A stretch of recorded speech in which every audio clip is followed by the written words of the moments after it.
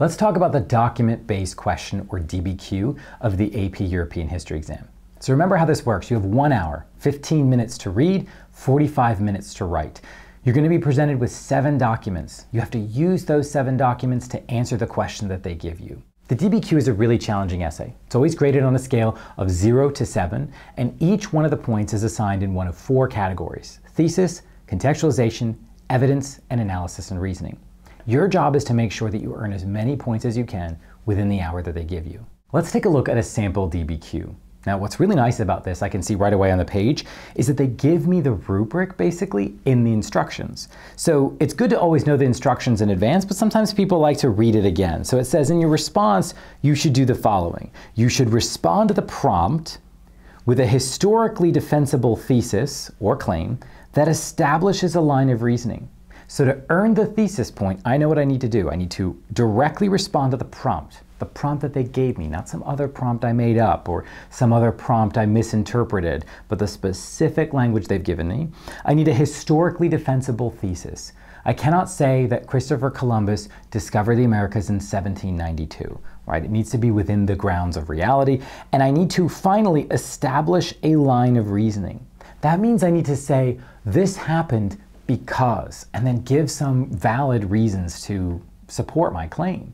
If I only put in my thesis statement just an assertion, just an answer to the question, I won't get the point. So that's the thesis point.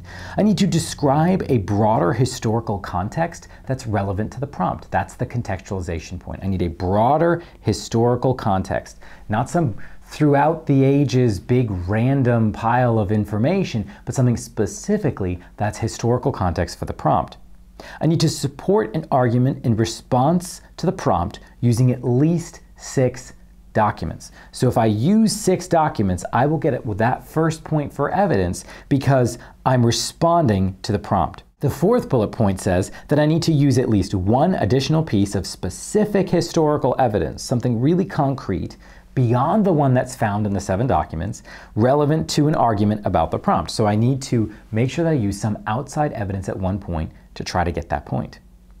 For at least 3 documents, I need to explain how or why the document's point of view, purpose, historical situation, and/or audience is relevant to an argument. So I need to go deeper into the documents, provide some what we call sourcing, some context for the documents that helps me get that point. And then I need to use evidence to corroborate, qualify, or modify an argument that addresses the prompt. So I need to show the complexity of my thinking to get these analysis and reasoning points. This is like a little checklist I can follow as I go throughout the essay. Now I'm going to go to the documents. Always at the top of the first main page, I'm going to get my question. This is a question I'm going to read multiple times. It says, evaluate whether European imperialism in the period from 1840 to 1914 was motivated primarily by economic or cultural concerns. So I like to read these questions a total of 5 or 6 times. I'm going to go back and read it a second. Evaluate whether, not to what extent. A lot of times it'll say to what extent. Things are a spectrum and you need to find your space on the spectrum. This says whether. Now that doesn't mean that you can't be on a spectrum as well, but you're identifying how you weigh these 2 factors. And remember the 2 factors here, they're economic or cultural concerns. So I need to figure out to what extent and whether it was economic or cultural concerns that motivated European imperialism, European expansion. And look at this unusual time period. It's 1840 to 1914.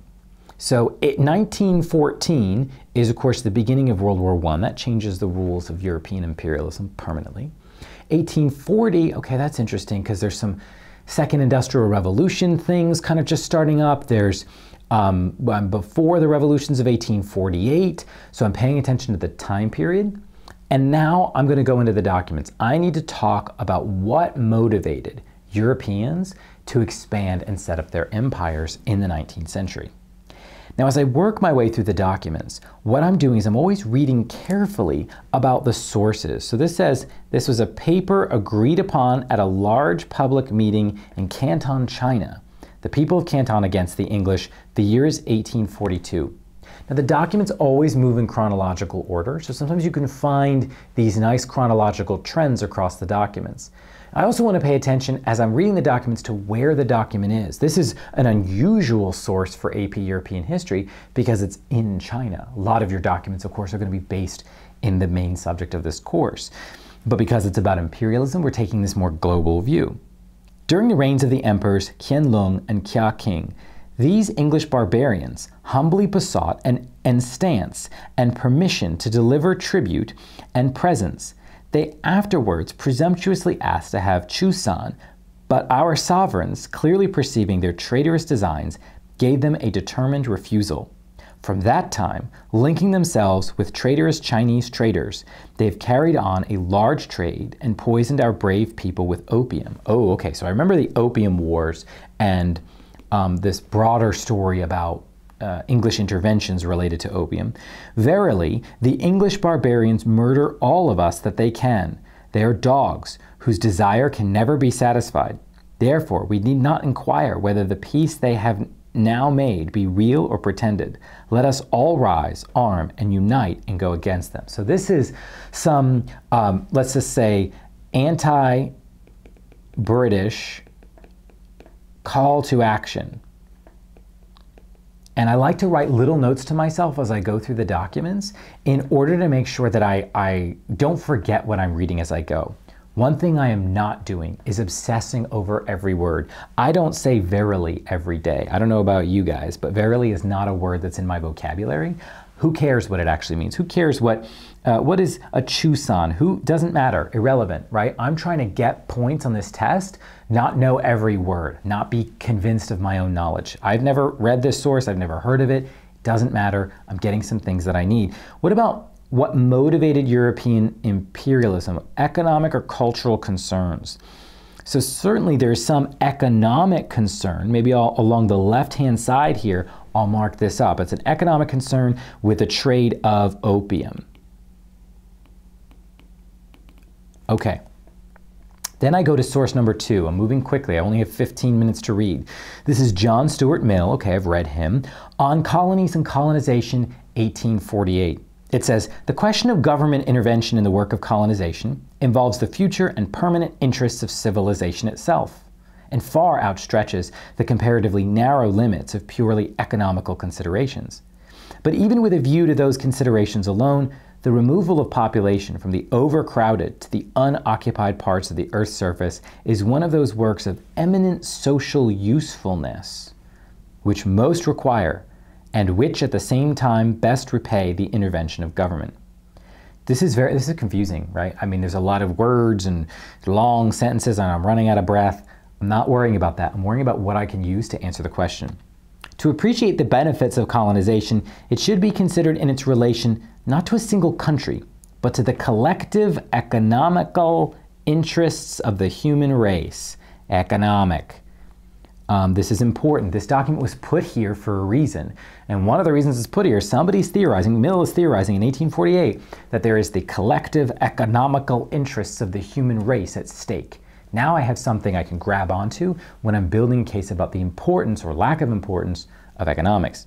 The question is in general treated too exclusively as one of distribution, of relieving one labor market and supplying another. It is this, but it is also a question of production and of the most efficient employment of the productive resources of the world. So is colonization, imperialism, about the most efficient employment of productive resources in the world? According to Mill, it is. So this is about, and I'm going to say it's about production.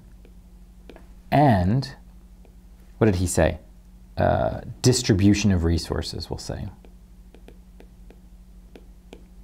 So whenever I end up arguing about the significance of, what did the question say? Economic or cultural concerns, Mill's an economics guy. That's my answer. I don't really see a lot of culture here.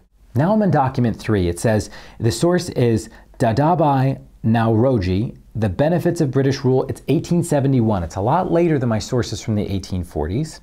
Here's what it says. It says, in the cause of civilization, education, both male and female, though yet only partial, an inestimable blessing as far as it has gone, and leading gradually to the destruction of superstition and many moral and social evils. Resuscitation of India's own noble literature, modified and refined by the Enlightenment of the West. So this is clearly something cultural at first. And I see that education is important, including the education of females, and the Enlightenment of the West is affecting literature. Politically, peace and order, freedom of speech and liberty of the press. So imperialism brings peace and order, higher political knowledge and aspirations, improvement of government in the native states, security of life, so increased security, more benefits of imperialism, freedom from oppression caused by the caprice or greed of despotic rulers, and from devastation by war, equal justice between man and man, sometimes vitiated by partiality to Europeans, services of highly educated administrators who have achieved the above-mentioned results. So, okay, I get the cultural part, I get this part about, let's just say, peace and order. I like that as the kind of headline here. Or actually, I don't want to put that there. I want to put that here, keep my notes consistent. And it says materially, loans for railways and irrigation, development of a few valuable products such as indigo, tea, coffee, silk, etc., increase of exports, telegraph. So this is economic. I have both in this source. To sum up the whole, the British rule has been morally a great blessing. Politically, peace and order on one hand, blunders on the other. Materially, impoverishment relieved as far as the railway and other loans go. The natives call the British system sakar ki churi, the knife of sugar. That is to say, there is no oppression, it is all smooth and sweet, but it is the knife notwithstanding. I mention this to you that you should know these feelings. Our great misfortune is that you do not know our wants. When you will know our real wishes, I have not the least doubt that you will do justice. The genius and spirit of the British people is fair play and justice. This source is kind of confusing. It feels like it's contradictory. I'm not going to sort out the contradiction because I don't need it. I need it to answer the question. I'm moving along. Document 4. Letter published by British missionary John G. Paton of the New Hebrides Mission in 1883. So it's this later time period. I also notice he's a missionary, so I'm actually just going to write down cultural. Right? One key motive of imperialism was the spreading of Christianity around the world, both in the 1500s and in the 1800s. That's a theme. Let's see if the missionary talks about anything economic, though. The 13 islands of this group, on which life and property are now comparatively safe, the 8,000 professed Christians on the group, and all the churches formed from among them are, by God's blessing, the fruits of the labors of British missionaries, who, at great toil, expense, and loss of life, have translated, got printed, and taught the natives to read the Bible in part or in whole in 9 different languages of this group, while 70,000 at least are longing and ready for the gospel. And we fear all this good work would be lost if the New Hebrides fall into other than British hands. Well, this is really interesting. It's not just about having people read the Bible, it's about other non-British colonial powers. So there is some political competition I'm going to put here as well. This is not just about missionary efforts, it's about British missionary efforts. And that seems to be an important theme here. It says, for the above reasons and others that might be given, we sincerely hope and pray that you will do all possible to get Victoria and the other colonial governments to help and unite in urging Great Britain at once to take possession of the New Hebrides group, whether looked at as in the interests of humanity or of Christianity or commercially. So he's kind of lumping them in together, Christianity or commercially or politically. Sure, it is most desirable that they should at once be British possessions. This is interesting. We have a cultural and political and now even an economic factor.